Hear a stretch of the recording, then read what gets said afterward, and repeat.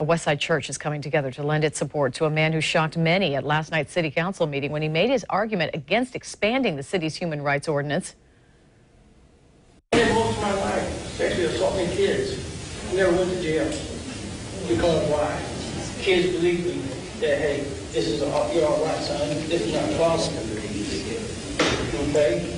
This happens in the homosexual lifestyle. At a service tonight, the pastor of Roy Bay's church told his congregation that people make mistakes and Bay needs to be forgiven. Channel 4's Nicole Snyder is live at Evangel Temple and was there for that statement. Nicole. He told the congregation that anyone is allowed through these church doors, and with that comes people who are hurt and need help from the church, and they are welcome inside at any time. And so tonight they prayed over him and over the situation that happened last night.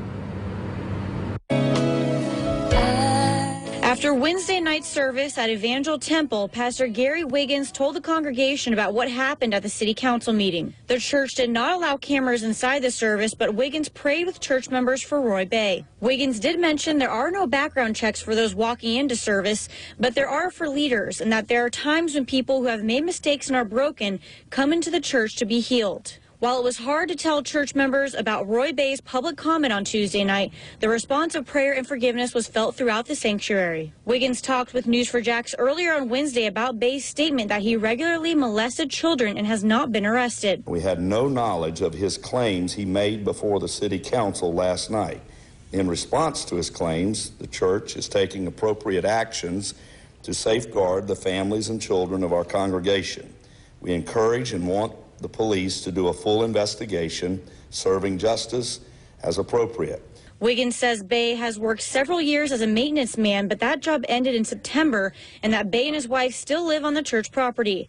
The church is allowing Bay in services, but with conditions. Part of that is going to be restricting any possible contact with children and with young people.